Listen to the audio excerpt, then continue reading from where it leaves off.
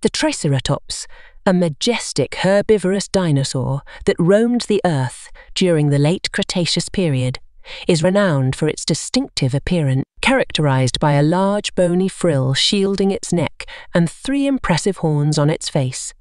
This creature was a formidable presence in prehistoric landscapes. The name Triceratops itself means 3-horned face in Greek. With a massive body and a quadrupedal stance, it grazed on vegetation, contributing to the intricate ecosystem of its time. Fossil discoveries have allowed scientists to unravel aspects of its behavior and social dynamics, providing a fascinating glimpse into Earth's ancient past.